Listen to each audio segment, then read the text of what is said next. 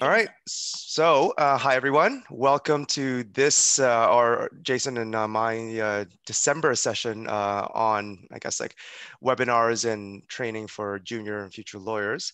Today we have a very special guest. We have Angie Vichayanan. Did I get that right? Yeah, that was good. Okay, close enough. Okay. If you guys don't know, she's a huge LinkedIn influencer. IP entrepreneur, IP attorney turned entrepreneur, who is now doing multiple things. You're doing a company called Leg Up Legal. You're the CEO, founder, mentor, career coach there as well for prospective and current law students out in Texas. You are also a podcast host for the Law Lives Project podcast and also a speaker, and most recently a co-author for a book called #Networked. You and 19 other women lawyers basically writing about your successes, trials, and tribulations about becoming a lawyer. And mine is in the mail, actually. So Amazon is super slow in Singapore, but is in the mail. But today, Angie will be... And I recommend everyone here to buy a copy, obviously, because it's an amazing book. But Angie today will be speaking to us about professional communication, how to make a good impression with your boss and your partners, setting expectations with recap emails, follow-up emails, drafting client communications, all very important things to do as a junior lawyer. But many times, actually most often, we're not trained about these things. These are more kind of thrown in the deep end and you kind of figure it out as you go. So very happy to have Angie here with us. We'll pass it off to you. Sounds great. Thank you so much, everybody. Thank you, Daniel and Jason, for having me today. I'm super excited to be talking to all of you. I know when I started practicing as a young lawyer, there were a million things I wish I would have known before I started. And you show up for work ready to practice on your first day, and your boss gives you your first assignment, and you just stare at them like a deer in the headlights, like, what in the world am I supposed to be doing here? And I think that that's really nerve-wracking for a lot of us because, you think you've gone through all this education, you've gone through law school, you finally arrived, you got that job, and now the real work begins of really learning how to practice. And that can be really challenging for a lot of folks. So I want to talk to you today about some things that might just help ease your transition in, and some of them might seem very common sense. Some of them might seem not so common sense, but I think it's always good to come from a very foundational standpoint. No matter what experiences you've had, it's good to just remind yourself and refresh yourself about these very basic skills, as well as, for those of us who didn't come into it with all these skills, just learning them for the first time to hear it then. So I'll give you a little bit of background about me. I'm a first generation Asian American. My parents are from Thailand. They immigrated to the United States, both very late in life, and they pursued a master's degree in the United States, both in engineering. So I come from a family of engineers and STEM majors, and I don't have any lawyers in my family. I had no idea who to turn to. And I was lucky that before I decided to go to law school, I took some time to really understand what being a lawyer was all about. So I took some time to try to contact a lot of lawyers and find myself some mentors in the profession. And one of my key mentors, who I still talk to till this very day, was kind enough to take me under his wing and really teach me a lot about how to talk to lawyers, how to communicate with lawyers, how to communicate with everyone in the legal profession, paralegals, staff, just how to be really respectful and interact with people from lots of different backgrounds. And that has served me well until this very day. And I think that it's part of the reason why I was able to, acclimate and switch industries from advertising to law so easily. And then once I was in law school, I was shocked and amazed at how very little they taught these types of skills in law school. In law school, they teach you a lot about the doctrine of law. Why does it exist and why are things this way? But they don't teach you very much about the nuts and bolts of how to interact with people, how to send a calendar invite, how to send a basic email, what do your clients want to see from you? And so I think that all of those skills are going to be really, really important to you. So throughout this presentation, I want to hear from you guys. If there's... Oh, I think somebody has their mic on. Hold on. There we go. I want to hear from you guys if you have questions, so feel free to chime in. I'm going to have a presentation up, so it's going to be a little bit hard for me to monitor the chat box, but if you want to just jump on camera and or audio and ask me, then I'm happy to answer you as we go along, or you can save your questions for the end and we can do Q&A at the end. Totally up to you guys. So I'm excited to take them either way. So let's go ahead and dive right in. I'll go ahead and share my screen and we'll get started. So let's see here. Okay, presentation mode. Okay, perfect. Alrighty, so professional communication for junior and future lawyers. So we're gonna go through exactly what Daniel said. We're gonna talk about how to make a good first impression, remote work considerations, clarifying questions that you should be asking for each assignment, setting expectations with your bosses and your colleagues using emails, drafting client communication, and writing billing narratives that are going to make sure your time doesn't get cut, because that was the other big thing that I think a lot of us get blindsided with is once you start working for a law firm environment, if you're being required to bill hours, you don't realize that every hour worked isn't necessarily every hour billed or every hour that you get credit for working. And in some firms, you may not get credit for hours that are cut off of bills. And so you really want to make sure that you're writing effective billing narratives that will communicate what type of work you're doing to your partners and your clients so they don't cut that time from you. So first, how to make a good first impression. You know, especially in this day and age where we're all working remotely, you really need to take some time to introduce yourself. And that might mean reaching out to your colleagues, not just your supervisor, but also the other people who are on your team, and finding ways to introduce yourself to folks. And maybe your colleagues and your bosses will be good about this. Maybe they won't.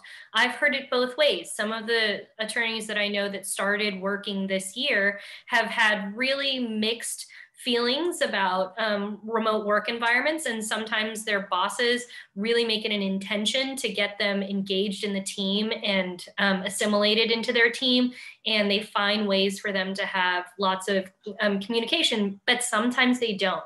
So you might have to really take the extra step and try to get to know some of your colleagues. So make sure you have a confident introduction ready.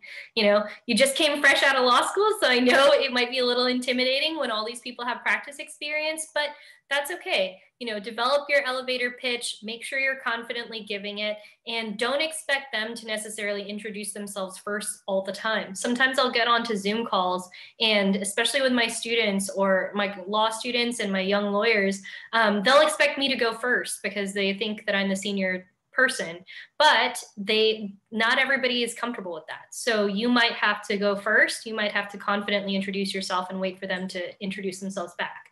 One thing that's really important that you do as a junior associate is demonstrate enthusiasm and curiosity. You have to show them that you're ready to work, you want to be there, and that you're very curious about how things work. The worst thing that you can do is to assume how things should run or how things will be. You should always ask if you don't know, instead of just saying, okay, well, I assume that I'll be taking an hour lunch break. You should find out, well, is that time really your own, or what is the norm at your firm? So ask and demonstrate enthusiasm that you're willing to be, or willing to work and ready to be there. Then observe and get a lay of the land before you barge right in. It's really important, no matter what organization you go to really observe others and see the norms. And that's going to be a lot harder in a remote work situation because you're not in an office where you can sort of just lurk and be a fly on the wall. So that might mean that you have to create times for you to observe. So that might mean reaching out to your colleagues and saying, hey, would you mind if I sat in on a client call with you, or if I sat in on XYZ, a hearing or something, so that I could learn more about what I should be doing during those moments. So you might just have to be more intentional about finding ways to observe. And then try to figure out what is the pecking order. Who's the person in charge? Who's the person who's second in command? You know, I had a partner at one of my very first firms that was really difficult to work with. And we had 5 partners. 4 of them were wonderful to work for. One of them was very difficult to work for. And the most junior partner was basically our conduit to the difficult to work for partner. She was like the translator of all things that he requested so that we could know what exactly he wanted from us. And so you kind of have to get to know what's the pecking order. If there's somebody who really doesn't like to train people, who can you go to with questions that will actually train you? And that's another thing that you should be observing. It might not always be clear, and it might not always be who your designated supervisor is. Also observe, how does work get assigned? You can ask this directly to your supervisors. You know, should I be getting work from one person? Should I be getting work from everybody? You know, how do you want me to seek out my work? Because it will be different from firm to firm. I've been at firms where you're assigned one partner only, and they funnel you all your work. And then I've been at firms where the associates, you're responsible for going to seek out your work. If your hours are going to be light for the month, then it's your job to go make sure you hunt down some work to make up for those hours. So just really observe those norms and figure out, you know, how to get work right away, because that's going to be the thing that drives your destiny.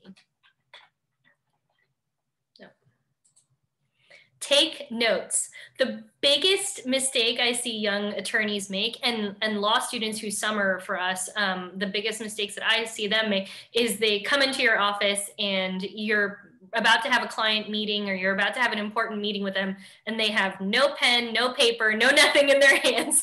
And I'm like, how are you going to remember everything that I'm about to say?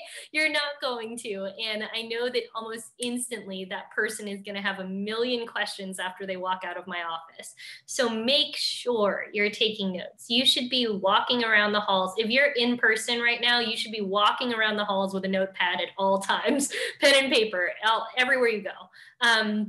Because inevitably someone will stop and ask you a question and you're not going to know the answer. You're going to have to write that thing down and go figure out how to get the answer. But there are certain ways to take notes that are more effective than others. So this is something that I learned in my practice. At first, when you start taking notes in a meeting, you're just going to write everything down contemporaneously. Whatever you hear first, you're going to write down, and then you're just going to keep doing that for the rest of the meeting. But that's not the most effective way that you should be taking notes. So you should be learning first, you want to make sure that you organize yourself. So what I would always do is I would literally have a legal pad like this, and I would draw 2 lines exactly like this, one down the middle and then one in the right-hand corner. And then I would put all of the notes that I was taking contemporaneously with whatever I was hearing. If my partner was explaining something, or if I was listening in on a client call, I would just kind of start jotting down notes into the left-hand column. And then if there's any action items, those are always going to be important. If the client says, okay, deliver me this by X date, or if you know that there's a deadline to file this brief by this date, all of those are action items. Whenever you hear those things, you write it down separately, immediately, you know, in one part of your paper, so that it's easy for you at the end of the meeting to just immediately go to the important information. And I would always write down, if there's an action item, what the item is, what the deadline is, and who's the person responsible. Because sometimes, surprisingly, there's like this unwritten rule that you are responsible, and you don't realize that as the junior attorney. And so that, you know, somebody will mention something that's due that week, and you're supposed to know that you're going to be the first line of defense in drafting whatever that thing is. And you may not know that. So write down who is the person responsible for it. And if you don't know, that's when you will write down in the corner your clarification questions. So if you have any questions, I would include them in the box in the right-hand corner, where I would say, okay, you mentioned that this is due on this day, but I didn't know who is responsible for it, and do you want me to work on it? And so you would write down all of your questions in one corner. And this will just help you organize yourself so that after the meeting, when you want to catch your supervisor or your partner out in the hallway for just a few minutes, or after the meeting, if you want to catch them on a Zoom call real quick to just go over what happened, you'll be able to get to the important information quickly and get out all of your questions and keep them organized, because your partners are going to be very short for time and they're going to want to just get out of there. So you can't just be flipping through your notes and trying to find all this information. So specifically for remote work, I think there's just some unique things that people should be thinking about. So your first impression may be over Zoom or whatever teleconferencing or video conferencing systems you're using. So you have to make sure you have good lighting, preferably dimmable. I've bought some lighting for these Zoom calls that isn't dimmable, and I end up looking like a ghost on them because so I've learned over time to get the right lighting. So you might want to have, either like a ring light or one of these like dimmable square cubes, or even like I actually have these umbrella lights that are actually really easy to use. But it depends on how dark your room is. Typically the room that you see behind me is super dark, but you can see that it's all lit up right now. It's because I have all these umbrella lights around. So you really want to think about, how are you looking on camera? Like literally, what is your first impression? Is your room really cluttered? Just as a practical matter, do you have like a bunch of things in the background that you probably don't want your boss to see? Just make sure you have a good clear space. Also make sure you have crisp audio. So if you have a headset that you need to use, a microphone, a lavalier mic. The lavalier mics are the little mics that you see that people pin to their shirts. Those are kind of nice because they allow you to be more hands-free as well. So, make sure you have good, crisp, clean audio where people can hear you. Clutter-free space, some easy way to take notes. Even if everything's on the computer, like, especially when you're on a video conference, it might be hard for you to take notes on your computer as you're in the middle of the video conference. So have a pen and paper by you. I know that sounds really, fundamental, but you'd be amazed how many lawyers that I've been talking to that don't do it. So just have all those things available to you. Other remote work considerations, again, you're gonna have to make extra intentions to bond with your new coworkers. So ask your supervisor if you can have a monthly check-in or mentoring meeting. Sometimes they might volunteer this, sometimes they may not. So ask them, can I have, at least once a month where I get to talk to you about high-level stuff about my performance? Yeah, they're going to work with you every day where you might get some feedback about assignments, but it really does help to at least once a month take a high-level overview of everything to see how well are you actually getting along. You might start to identify some trends in your performance, whether good or bad, that if you catch it on a monthly basis, it can be corrected before the end of the year, before things go awry. So try to get your monthly check-ins. Invite your attorneys or staff to virtual lunch or virtual coffee. Ask them for advice. Listen, the scariest thing about starting as a young attorney is that you're walking into a situation where everyone else has been already working together for quite some time and you're the newbie. So you need to get to know everybody on the team and start to assimilate into the team. And that might mean that you have to, take the extra step to invite people to lunch or coffee and learn about them a little bit. And I know it might seem awkward, but we're in a time when everyone is remote and it's new. So take advantage of the newness to be like, hey, I'm not really sure how to navigate this yet. And this is the only way that I've figured it out. So, let's just try it, I think a lot of my young attorneys and law students have been surprised to see that you can actually build good relationships in remote work environments. Some of them, have been having very hit or miss experiences with law school and with internship assignments. But if you really make an intention to say, okay, I'm going to just get over this idea that it's going to be awkward. It doesn't have to be awkward. There's nothing about seeing somebody on video that is inherently awkward. It's just in your mind that you think it's going to be awkward. But if you take some time to say like, okay, I'm going to go into this just curious to get to know this person. I just want to get to know the human being behind the screen. Then you're going to find that people are a lot more friendly and warm and inviting, and it doesn't have to be awkward. So just, take some time, invite people to do meetings, ask for tips and advice, and be curious. Again, just go into it, use that newness as an excuse to learn things, just, hey, I'm new here. Can you tell me how this works? How do people build their time? How do people advance? What are some things that you wish you knew when you started? That type of thing. It will just help you acclimate a lot faster than if you're trying to just figure it out on your own. Keep everyone in the loop. So this is going to be a lot harder when you're not in an office where you can just, scream something down a hallway or just pop into meetings and everyone's there. When you're in a remote work environment, it's going to be harder to keep everyone in the loop. So it's important that you make sure that you CC everyone on the right emails. Pay attention if your partner sends an email to the entire team and you're responsible for something and you're replying to everybody, make sure you're hitting reply all, because you'll be amazed at how many times you think you hit reply all, you did not.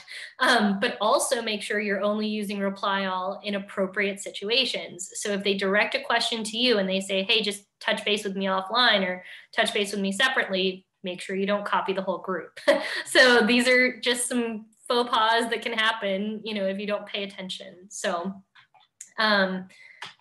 let's see, for every new assignment that they give you, there are clarifying questions that just can really save you a lot of time and headaches. So first, make sure you know, when should I get that assignment back to you? Seems very basic, but you will be surprised how many times that partners forget to mention that, or supervisors forget to mention that. I mean, I like to think that I give great instructions and great directions, and my interns will correct me every time because I teach them to do this. I teach them, ask me all of these questions if I don't clarify them, and I'll often find them asking me those questions. So make sure that you have a list of clarifying questions on hand, because as they're speaking to you, you might not capture everything, or as they're speaking to you, they may forget to mention some stuff. So ask them, when should I get this back to you? What form do you want me to deliver this in? Should it be a memo, email, summary, chart?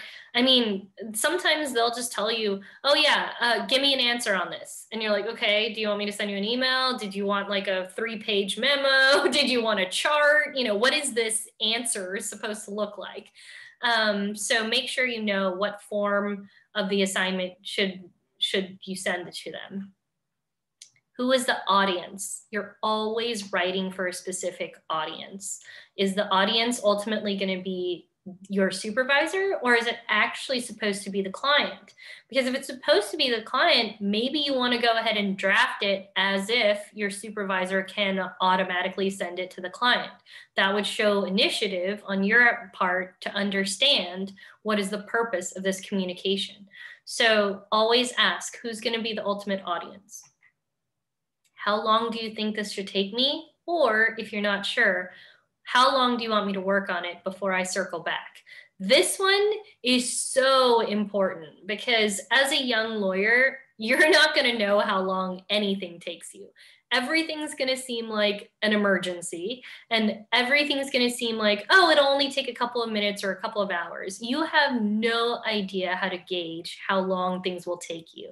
If you're given a research assignment, sure, maybe that research assignment is as quick as looking up one rule and reporting back what that rule says. Sometimes that research assignment is going to mean you're going to pull a bunch of cases and realize there's different cases in every jurisdiction, and there's a bunch of minority rules, and you're going to have to distill which one applies, and that might take you way longer. So check with your partners, how much time do you want me to budget for this?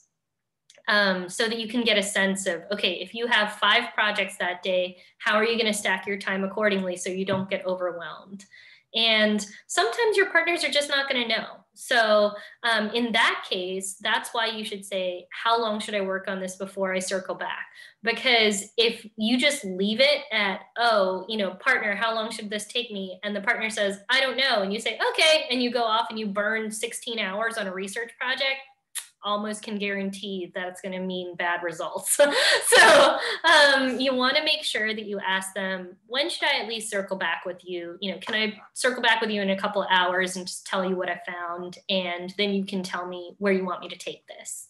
That'll save you a lot of headaches. Is there a sample or a form? I'll tell you a quick story. The first time I ever had to draft a complaint for federal court, I made the mistake of trying to draft the entire thing from scratch. And I know to some of you that actually sounds insane. To others of you, you might have actually done the same thing. So this is one of those things that to some people seems like common sense, and to other people, it doesn't. So I, took some time, I pulled the local rules, I looked at other pleadings that were filed in that court, and I tried to draft the entire thing from scratch. And my attorney, who supervised me was like, I saw you spent 6 hours on this complaint. My God, what were you doing? This is a complaint we file every day. These types of cases we literally file every day. You only have to change one of the paragraphs and just use the complaint we filed yesterday. Well, I didn't know you filed the complaint yesterday. I didn't know that you have these cases this regularly. And I didn't know that there was a form that I was supposed to be going off of. But if I would have asked, I would have gotten it. So make sure you always ask, is there a sample or a form? If you get an assignment where you really don't know where to start, this happens quite frequently in your first year, just say, since I haven't worked on this type of assignment before, can you tell me how you would start? And what steps should I be taking to make sure that I, check all the boxes before I deliver this assignment? That way you can get into the mind of the experienced attorney, get into their brain and see, what are all the ways that you should go about this? Where would they even start? What's the authority that you should be looking at? Is there a manual? Is there a rule book? Is there something that you should be searching for? Are there key cases in certain jurisdictions you should be searching for? It'll just save you some time in just running around in circles trying to figure out where to begin.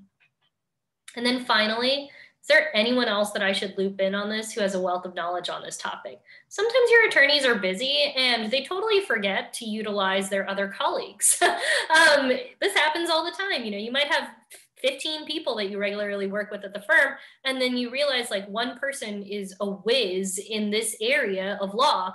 And if you could just, mention to them, oh, hey, I gave this associate this particular assignment today. Can you walk him through this? Even if your own partner doesn't have time to do it, maybe that person who has all this expertise can. So just ask them that. Is there anyone else that I should loop in? So once you get an assignment delivered, there's also clarifying questions that you should ask to request feedback. Getting feedback sometimes is the most difficult thing to do. If your supervisors are the types of people that will just redline something and send it to you with just red lines, no comments, no anything, you're not going to learn from just red lines. I promise you that. You need to have somebody who takes the time with you to walk through why did they make these key changes. So or even worse, if they don't even make a red line and they just send it to the client, you never get to see that thing ever again. That happens too. And so you need to be able to request feedback on each assignment. Just ask them, do you have any high-level strategy tips for me to improve this assignment? That way they don't feel like, oh, I have to go through this in painstaking detail with this person. They're going to feel like they don't have enough time for that. So just ask them, high-level pointers. Did you feel like there were typos? Should I have proofread that? Whatever it is. Hopefully you're already proofreading, but, just ask them for some high-level advice. Then how can I be more helpful? Sometimes it's just about, it's not that what you did wasn't good. it just wasn't exactly what they wanted. And they'll just, if you ask something open-ended this way, then they'll be able to elaborate on how do they actually want things. May I see the final product? So if they do indeed send it off and you never hear back from them, you know that, hey, we were supposed to deliver the client this response in, yesterday, and I'm assuming that that partner sent it out, but I never got it. He didn't CC me on it. Okay, just ask him, may I see the final product that was sent? Do you have an example of a better way to approach this? So like the complaint that I did, they had an example of other things that I should have done instead of what I did, but I didn't think to ask for it even after that assignment was finished. I actually waited until the next time I got that kind of assignment. So, go ahead and ask that after you send an assignment. If there's a better sample, look at it at that point. Setting expectations. So setting expectations with your colleagues is one of the most important things that you should do, because everyone's expectations are going to be different and you don't realize it. There's always going to be a lot of assumptions about the way things are done. And if you think that you know them and you don't actually know them, then it can lead to really bad results really quickly. So after every meeting that you go to with a partner or a client or anyone, go through your notes immediately after the meeting if you can. Try to fill in any gaps in that moment when it's freshest in your mind. Don't wait until you've slept. Don't wait until you've gone to another meeting and your mind's somewhere else. Go through it right after it happens. And then type up a recap email for your supervisor and just say, hey, thank you so much for inviting me to this meeting. I thought it was really productive, or it was really helpful for me to be in that meeting with that client. And I wanted to send you my notes in case they were helpful. Make sure that you include those action items at the top. So, my understanding is that this assignment is due on this day. We're going to deliver this to this client. Would you like me to work on that? And then after that, put any clarification questions that you had. So if there were things that you didn't understand, maybe they mentioned an acronym that you didn't understand or abbreviation or anything, put your clarifying questions in there and just say, hey, just for my knowledge and better, so that I can better understand what's happening in this case, do you mind clarifying some of these things for me? And then put your questions there. And then at the very bottom, just say, and to the extent that any of my other notes were helpful to you, here are my other notes from the meeting. And you would be amazed how many times that your partners will go back and read those things. And they'll be like, oh, wow, there was something that you caught that I forgot to mention, that I forgot to clarify with the client. And that will lead them to go back. But it helps them know that you were actively listening in the meeting, and then it helps them kind of save face when they see things that were mentioned that were incorrect or that they should have elaborated on. And then make sure you follow up the next day if you hear back. I know as a young associate, you don't want to be bothering people. And it's a fine line between like bothering someone and just being diligent. But if you send out something that actually has a deadline associated with it and you don't hear back, make sure you follow up the next day.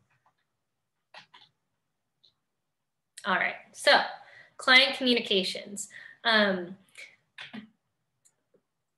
So basic things that you want. This is going to be a checklist, by the way, of all the things you want to look at. So the first thing is, of course, the subject line. If there's some sort of action that they should be taking, maybe you need to include something like action required or deadline today, deadline tomorrow, whatever it is that lets them know like they need to be doing something and this is when it's due.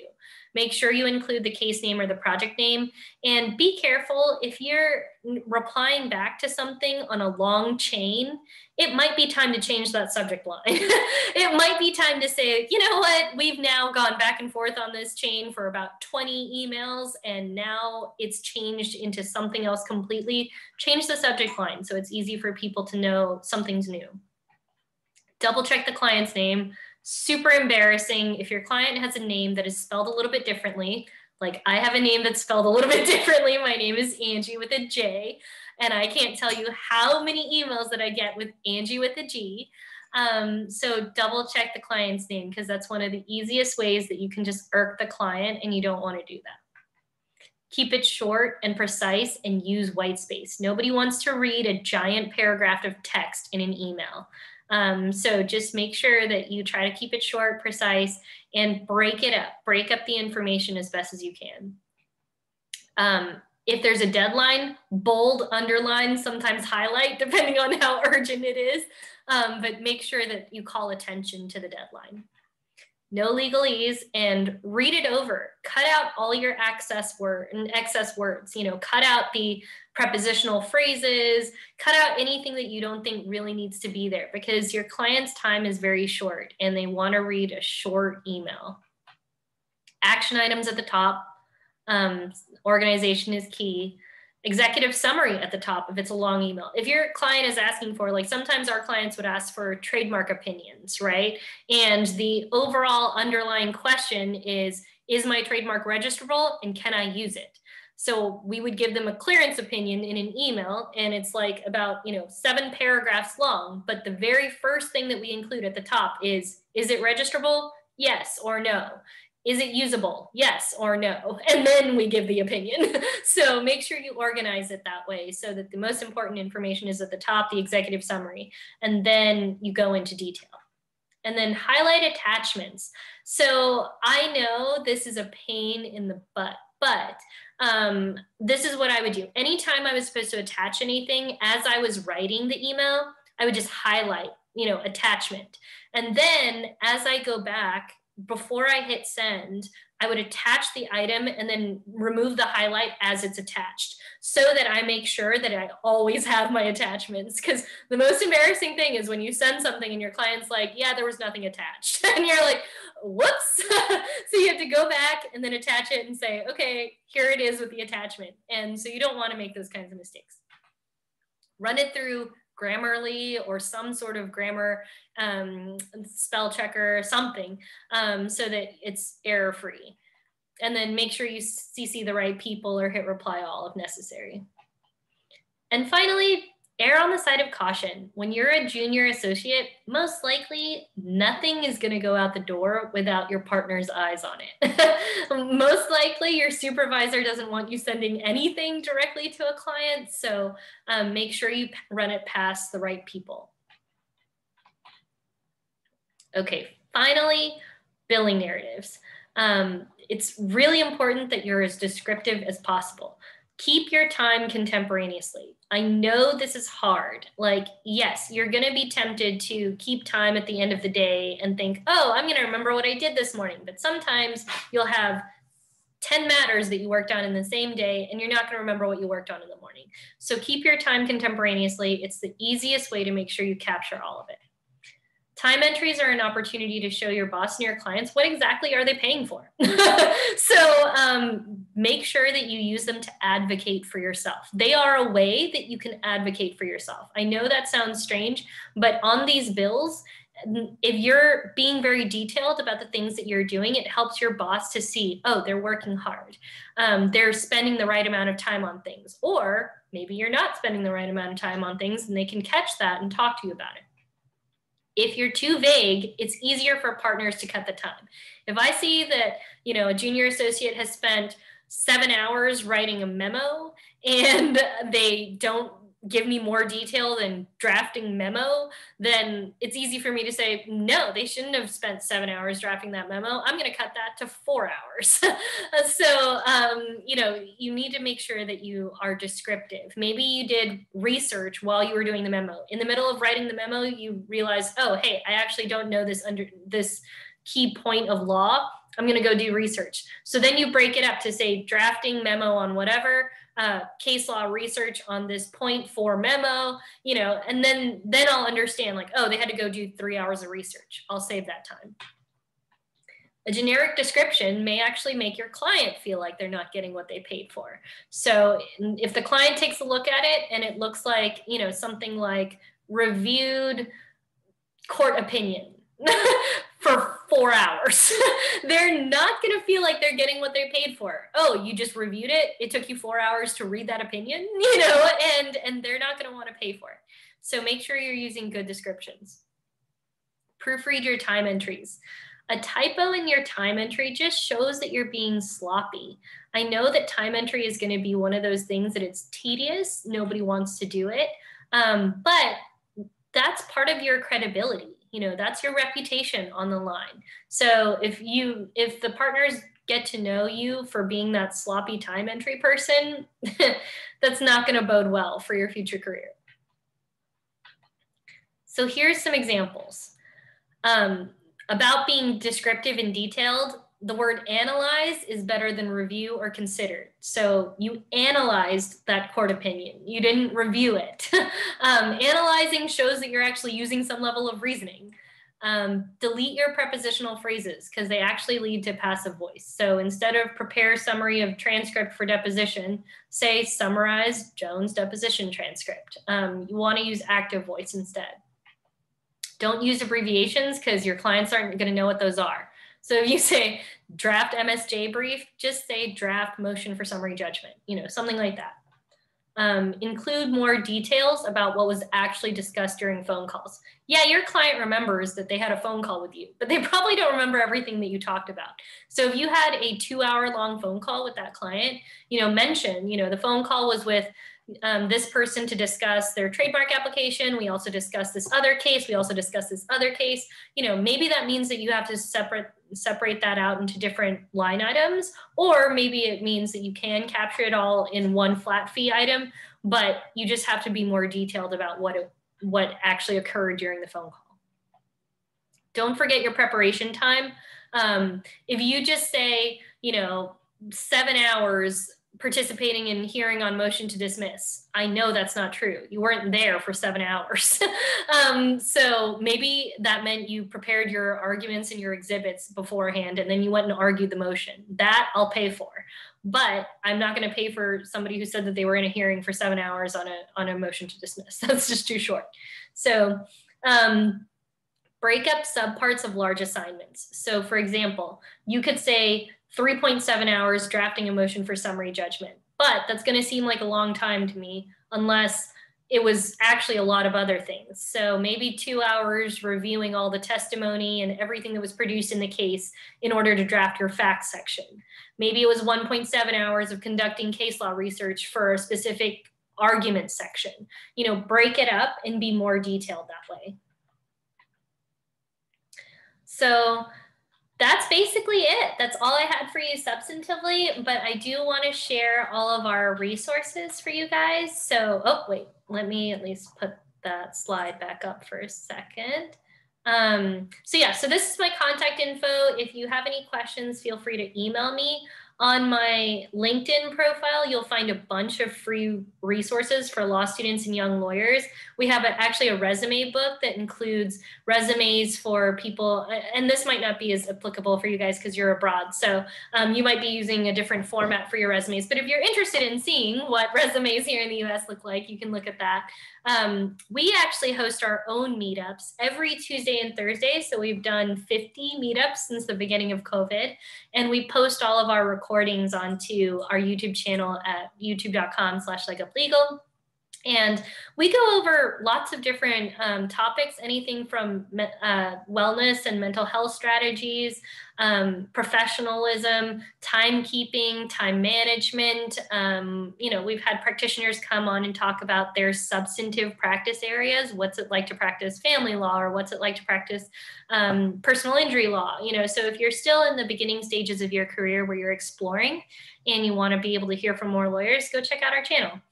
We also have on LinkedIn a number of resources. So we run 2 post series. One of them is called The Real Lawyers of LinkedIn. That one I feature different lawyers, 2 lawyers a week that you can follow and connect with who are in different practice areas. And basically, I just started meeting a lot of really cool lawyers like Daniel and Jason on LinkedIn, and I wanted other people to discover them too. So the lawyers that are featured in our series specifically want to connect with other people. So don't be afraid to reach out. The Juris Mentor is a post series that I started for just basic tips. So we've had, you know, tips on interview preparation, tips on note-taking strategies, you know, basic stuff like that. So feel free to follow that series as well.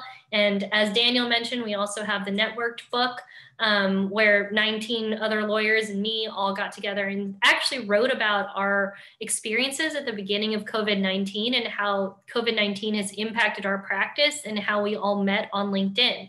So I think it's actually, pretty timely. And if you're interested to see how each of us are handling, the changes in our own practice substantively. I mean, most of us practice in different practice areas. Some of us are insurance, oil and gas. Some of us are energy law. I'm intellectual property. So it might just be helpful to see, what's it like for all these lawyers in all these other areas. So that's everything I've got. And I think we're pretty much almost at time, right? Yeah, thanks, Angie. Usually we leave some time at the end for some Q&A. So if Yeah. anyone has any questions, feel free to drop it in the chat or to unmute and say hi. Yeah. Oh, I see some questions in the chat. So yes, I will share the slides with Daniel and Jason so that you guys can all have them. Let's see here. Anything else that was in the chat? And y'all feel free to jump on camera too. Don't be shy. Anything? So I have a question, Angie. So when you're talking about getting work from, say, like supervising attorney and whatnot, what happens if you have an issue with the attorney, whether you guys don't mesh properly or you're getting bad instructions or they're showing favoritism? When is it appropriate to go around them to the partner or to someone else? Yeah, that's a good question. I think, first you should try to work it out with that particular attorney. And maybe that's just having a frank conversation to say, hey, the last couple things I worked on for you, I feel like it just didn't go as well as you wanted it to go. What can I be doing to improve our working situation? And what are some things that you feel like I can do to improve, our overall relationship? And if you don't know, who are some people that you feel like are doing good work for you and that I can go talk to about, maybe getting some tips from them on how to do better work. Okay. Yeah, so I think try to work it out with that partner first.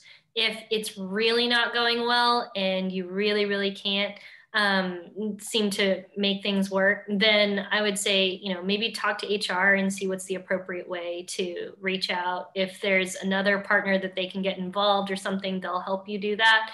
But, I think that talking to your HR department is good practice just to keep them in the loop. Okay, great. Anyone else have any questions?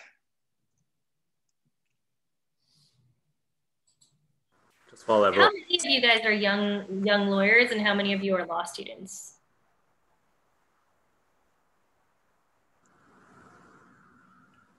Oh, no. Nobody. Really dodged the bullet, eh? I guess just while everyone's kind of still thinking over the questions that they've gotten, that was really good, Angie. And I think, Daniel and myself, having practiced for a few years now, really learned these lessons the hard way. So, from our perspective, it's really helpful to actually be able to anticipate these sorts of things, especially when coming into practice, and actually having those little scripts and those little tips of, step by step what to do is just, you can't really replicate that unless you go through a year essentially of making those mistakes and trying to figure it out yourself. So I think, just from that perspective, it's a massive confidence. It should be a massive confidence boost for the new lawyers coming into the profession. I guess, it's just, now that we are working more remotely, it's a bit better in Australia than the Americas right now, but it's still very relevant. We've got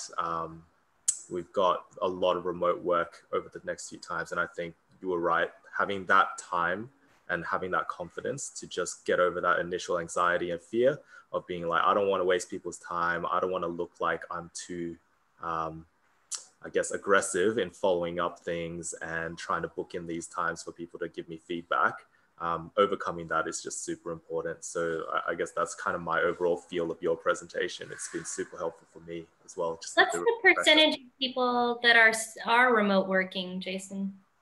Yeah, it's a bit different. So we had many law firms kind of do full remote work for a few months, but now we've got many of them coming back to full time, or, you know, in my case, it's part-time whenever we want to come in. So yeah, it's a bit of a mix, but that's partly because we've got like 2 cases of COVID. Yeah, yeah.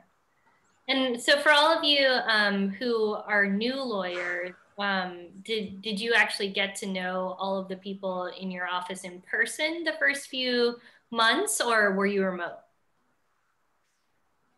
If you're shy, just type in a yes or something in the chat. Yeah, if you're shy, then I'll just check the chat box. I see a couple of people. Oh, and somebody's about to start their JD program too. Okay. And are you going in person to your university? Yeah. Okay. Yeah, all right. Oh, some of you have been at firms for a little while. Okay, very cool. Yeah, I mean, are any of you guys having challenges in, you know, with bonding with new people or anything like that because of the remote experience, or was everybody able to fall back into it pretty easily? Did you feel like there was any disruption, Jason or Daniel? So, I mean, I've spoken to you guys about this before. I recently started a new job with UBS, and I've only met one person there in person. So it's been a little bit difficult because I think I'm the type that I'm not needy, but I do need attention sometimes. So when my supervisors kind of say, "Oh, here we go," and I'll speak to you in a month, I'm like, "Well, that's great." You know, no check-in whatsoever. But I do take your advice on board to set expectations with your direct line manager to say, "Hey, can we just touch base about my performance and whatnot?" And actionables kind of thing going forward in the next 6 months. That is helpful, and I'm going to implement that for myself, especially because my line manager is in Sydney. So I think when you're really junior too, it gives you an excuse to say that I'm going to need a little bit more hand holding at the beginning. You know, if you're really junior, you're fresh out of law school, I don't think they're going to bat an eye at you asking for maybe a meeting once every 2 weeks at least, you know, to get a face-to-face. Because if they're not doing that for you, you know, you are flying blind that whole time, and that usually doesn't lead to good results.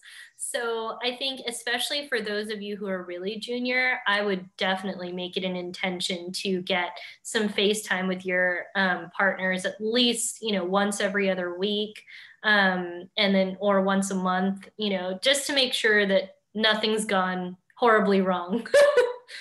So, all righty. Any other questions?